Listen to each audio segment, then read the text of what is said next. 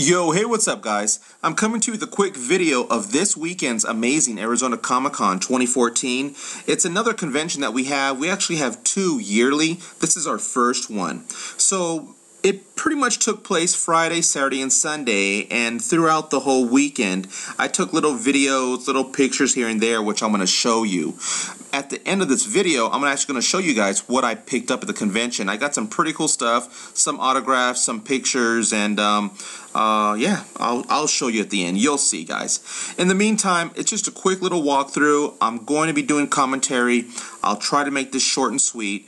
But as you can tell here, there are, of course, a lot of vendors, a lot of swag that you can pick up, from t-shirts, stuff that you can wear, a lot of stickers, a lot of toys, and, of course, a lot of comics. This is one specific convention that I really enjoy going because it just has a large, vast array of things that you can buy, not specifically oriented towards, new toys or comic books. It's just a lot of stuff, which you'll see in these videos. As you can tell, right now, currently, I'm collecting a lot of stuff, from comic books, from vintage toys, just little doodads, knickknacks, I don't know, movie posters, autographs, you'll see. But in this video, like I said, it's not a very large Comic-Con compared to San Diego or any of the other ones. This one, actually, I was really surprised on how smaller it was compared to last year. They moved the convention. It was still in the Phoenix Convention Center downtown, but instead of normally being in the large convention center, which this one and then plus Phoenix Comic-Con has been held, it was kind of held in a smaller one, maybe because not a lot of vendors signed up or even, participated in this convention, so they had to move it to a smaller convention area, if that makes sense. But I was kind of surprised. I'm like, hey, this is kind of small, but yet I wasn't disappointed when it came to merchandise, or at least things they had there. As you can tell, there are a lot of comic book vendors. The people, the crowd, it was crowded. It was crowded during some parts of the day, both Saturday and Sunday. More so on Sunday, there was a larger crowd versus Friday and Saturday. Don't know why, maybe because of work or whatever other reasons, but Sunday was a little bit larger. Comic books, as you can tell here, there's a large variety, a lot of Silver Age, Copper Age, and a lot of the newer Modern Age. These ones, more specifically, brought back a lot of memories of my collection when I used to have these newer Batman ones from the DC 52, and a lot of Harley Quinn collection comic books that I've had. So anyways, it was a kind of a nice little nostalgic memory. Like, oh yeah, I remember I had that in my collection, but don't worry, guys. I'm still collecting comic books. I have a little small little collection going, but not really hardcore like I was before. Kind of just spreading my options, more collecting towards vintage action figures. Anyways, these posters were hand-painted. These are really cool. I really love that Albert Einstein, and plus this Predator and Alien. They were really, really cool. That Predator one was already sold. And the Yoda, and then, of course, the Edward Scissorhands, really cool. Here's a quick shot I did of course, Robert Kirkman. It was really quick, really fast. The guys here at Amazing Arizona Comic-Con did a really good job organizing and keeping the lines, keeping people straight, and not having anyone cut in. So it was really good. It was really organized. They had a lot of helpful members and volunteers that helped out with that.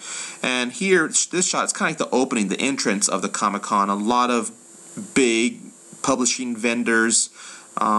This one right here, pretty much one of the artists was doing quick sketches for a Adventure Time, and that my daughter loves that comic book and show.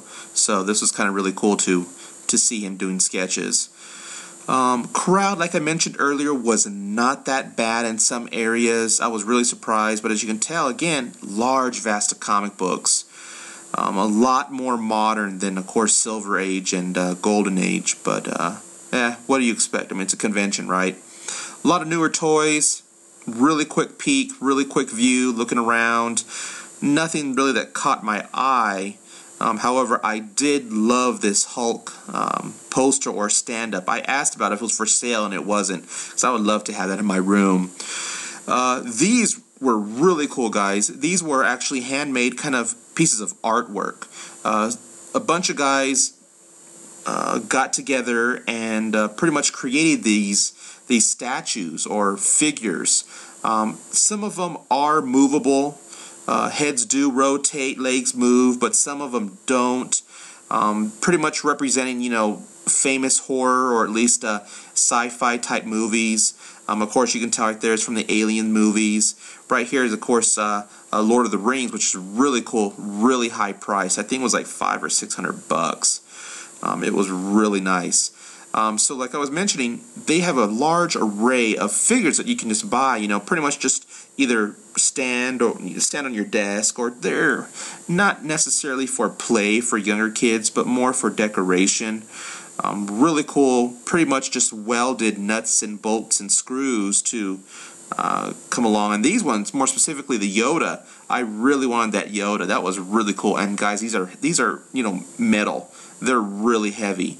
That Yoda, I think, was about like 20 or 30 pounds. It was really heavy. Other ones here, smaller ones, and they're really, really affordable.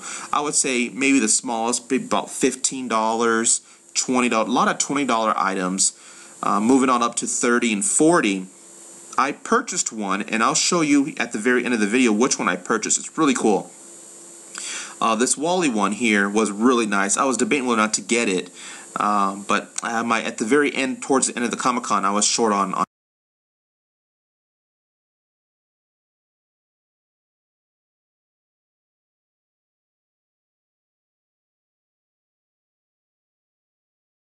cash, so I kind of neglected not to get one, but I'll probably contact these guys later on to see if I can probably get that Wally. There's a SpongeBob, pretty cool. Another different forms of Wally. Of course, you got your Doctor Who, your At, your Hulk, and so forth. This line, guys, was on Sunday waiting for pictures of Michonne, or at least Denai.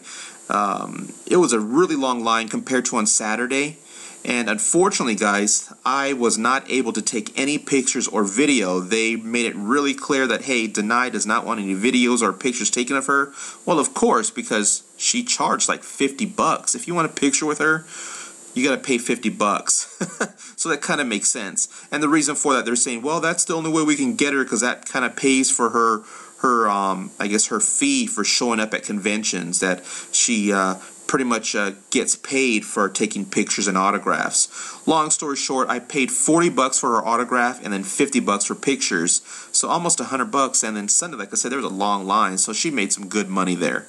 Here again, guys, are some more pictures of these little figurettes, or at least these little art pieces. Really cool. These aren't one of a kind. I was told that the gentleman that makes these, more specifically, has kind of a nice stack of, like, say maybe you'll have like maybe 5 or 6 Predators, but they're all a little different. So don't think that these are kind of manufactured through like an assembly line like machines. These are all handmade pieces of art. So I really enjoyed these.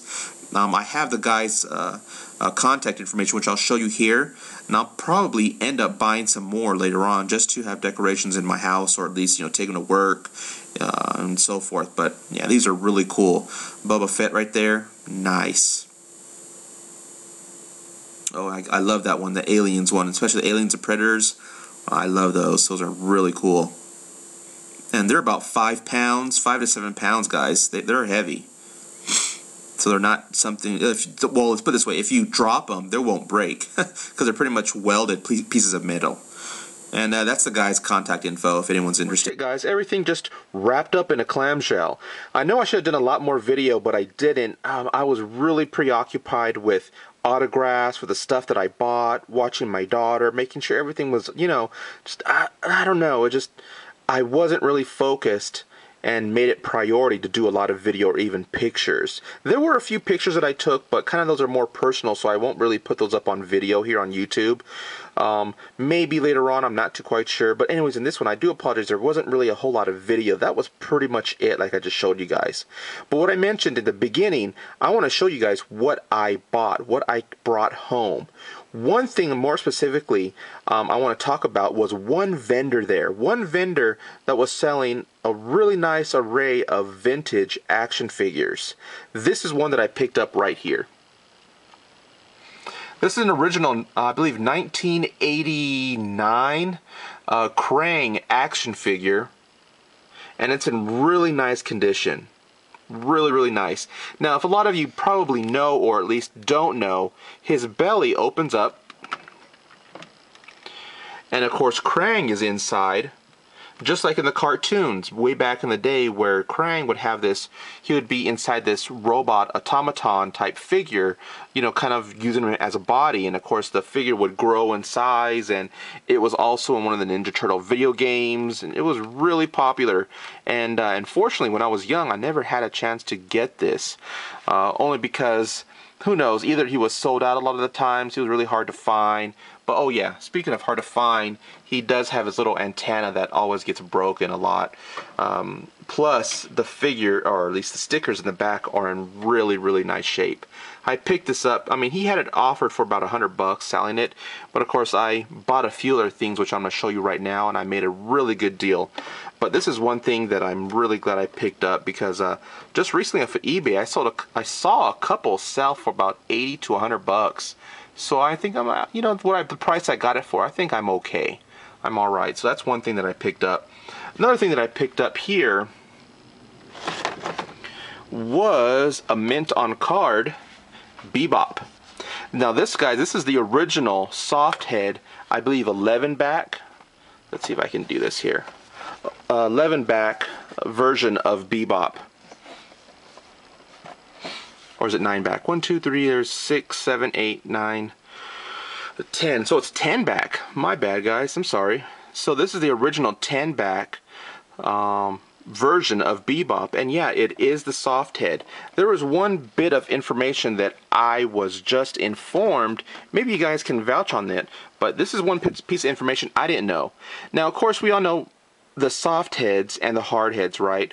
The soft heads meaning that it was, when these first came out, the figures, they were the heads, the mold, or at least the plastic, if you want to say, was pretty much different than the later versions. Only because, like I said, soft head meaning that you can actually squeeze the head and it's soft, compared to the newer ones where the whole body plus the head are hard. Soft heads are easily identified by this punch hole. I didn't know that. The bigger the punch hole, if you have a bigger punch hole right here at the very top, that means it is not a soft head, it's a hard head. Can some of you guys vouch with that? Because I never heard that, but the guy that was selling these made his story, you know, pretty convincing. He showed me a few other versions of Bebop, or at least other characters, and sure enough, there was a larger gap or a larger hole up top.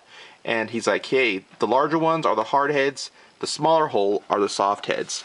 And I'm like, well, let me see the back. And sure enough, it's a, you know, it was a 10 back, and the date there, of course, come on, focus, says 1988. So I'm like, all right, well, I'll believe you on that. And especially the price that he was offering it, you know, I couldn't beat it. I know there are a few little issues up top. There's a few little, you know, as you can tell, little dents here and there. It is completely sealed all the way around. And truthfully, it's a really nice figure, or at least card. So I picked up this one, original Bebop from the Teenage Mutant Ninja Turtle line. And he also had, I couldn't pass up, which was the original Rocksteady. I could not pass this up. Again, it's a soft head, small, see, both of them are, let's see if it picks up. Both of them are small punch holes. And of course, again, the 10 back. 1988. So I was really surprised that he had both of them, and really just if you want to say the word giddy, you know, I'm like, oh wow, I remember these two. I remember, you know, how I got them. I think I told the story to you guys a while ago. I'll spare you guys a story just to keep this movie, or at least this video, short.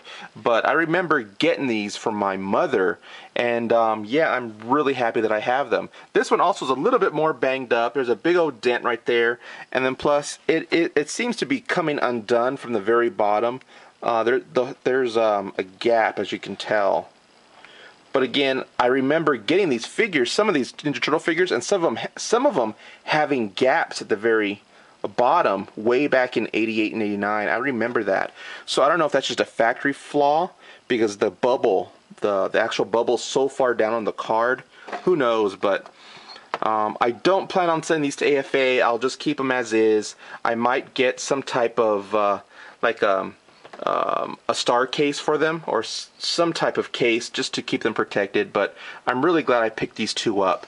Another thing I picked up, I think you guys just saw, was the Ninja Turtle Party Wagon. Let me put this to the side here. Hold on one second. Okay guys, so funny story, really quick and short. I bought this, I did a video a week later on it. I had it up on YouTube along with my Ghostbusters Ecto 1. I'm pretty sure a lot of you have seen that video already, but if not, I'll put a link towards the bottom. Anyways, I did a video. About a week or two later, I ended up selling it at a local collector's market. The one I always go to, the one I've done videos in the past. If you want to take a look, you know, scroll through my other videos. Anyways, I sold it to a gentleman who bought both of them for a pretty good price. I go to this convention, and what do you know? It's the same one that I bought off of eBay, the same one that I sold a week before Christmas. The reason why I sold it before Christmas was because, you know, I wanted some extra cash, you know, for Christmas presents, or something came up during Christmas, the holidays. I wanted some extra cash, so the reason why I sold it. And it was a really, really nice one. Again, guys, if you want to see what it looks like, if you want to see the instructions and sticker sheet, take a look at my other video. But anyways, I was really surprised. I did not mention to the guy, the seller, hey man, I had that. I'm the one that sold it to the person that sold it to you. Only reason why I didn't say that because I wanted to get the price. I know what I paid for it. I know what I sold it for. So I know he must have paid around probably $100 or a little bit less for it. So I'm like, well, I want to get around that price. So anyways, I bought that, these two mint on card figures, along with the Krang, for a really, really good price. Everything, he had pretty much everything listed for about, I think like $375, $400 sticker price, but I talked him way down, way below that, only because of the dents on both Bebop and Rocksteady. It's not really all the way sealed in the very bottom there. And then of course you have your normal wear and tear on Krang, but I'm really happy on actually what I paid for everything. I'm really stoked. So these are going to stay in my collection hopefully for a long time, unless I get that itch to start another, I don't know, another hobby and sell them. But these are going to remain in my collection. So sorry guys, nothing's for sale. The next thing I want to show you guys is pretty much my autograph that I got from Robert Kirkman. And this is it. A lot of you guys have already seen that video where I received that Walking Dead number 19, where it was CGC graded 9.6, but it was opened. You know, it was a signature series, the case was opened. That whole ordeal went by just fine. I got my money back, I sent it back to the guy. That's it, that's the last I've heard from him. So I purchased another one off of eBay, and this one I would have to say is about a 9.6, 9.4. You know, some rough edges, really small little wear where you can see the white there, and there's another one in the bottom, and that's pretty much it.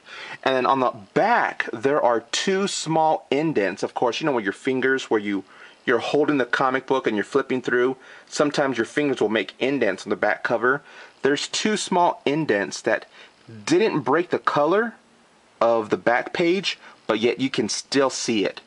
And that may bring down the grade to a 9.4. I'm not sure, I'm not 100% sure, but you know what, I didn't worry about, you know, the grade, or I'm not going to send this off to CGC. They were there, Desert Wind Comics was there, but I didn't want, I'm like, you know what, I want this for me, I want it, you know, for my collection. I plan on putting this in a display case along with, hold on one second, along with these Michonne, or at least these Walking Dead figures that I bought a while back. I think I showed these on a video, kind of just talking about them, what I purchased. But yeah, I have the other zombie too, which I'll put in display all together. Really cool. I love it. It's awesome. The last thing, guys, I want to show you of what I had autographed. So that's by Robert Kirkman, of course. And the last thing I want to show, or actually I don't even think I'm going to be able to show it. I purchased this off of eBay. It's a pretty large, I think it's like a 14 by 26 poster of Michonne, the actual TV version of this picture. Okay, so again, there's Michonne and the two zombies, but the picture was taken of the show. real life actors. Okay, let me put a picture up right now.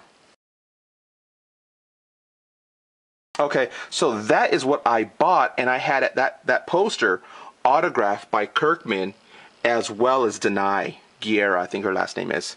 So it's really cool, guys. I plan on getting this poster framed in the near future, and then maybe hung up in my living room or in the hallway. I don't know, but I'm really stoked that I got this. It's really cool. And that's pretty much, oh, you know what? One thing else I bought, you know what? I'll take a picture of it. It's a quick little snapshot of, here, let me show you.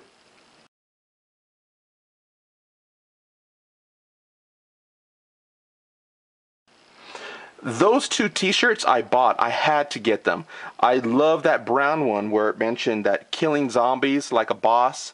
I bought that, and then plus that Hello Kitty one where she's a zombie. Hello Kitty's a zombie. I bought that for my daughter. So that was pretty cool. And that's pretty much it, guys. That's all the swag that I came home with. I mean, I would have came home with a lot more, but being the fact that I bought, the turtle stuff kind of, took a lot of my money, but that's pretty much it. So, guys, if you have any questions, comments, concerns, hit me up. Let me know. Thanks for watching, and expect a longer, maybe more enjoyable video next time.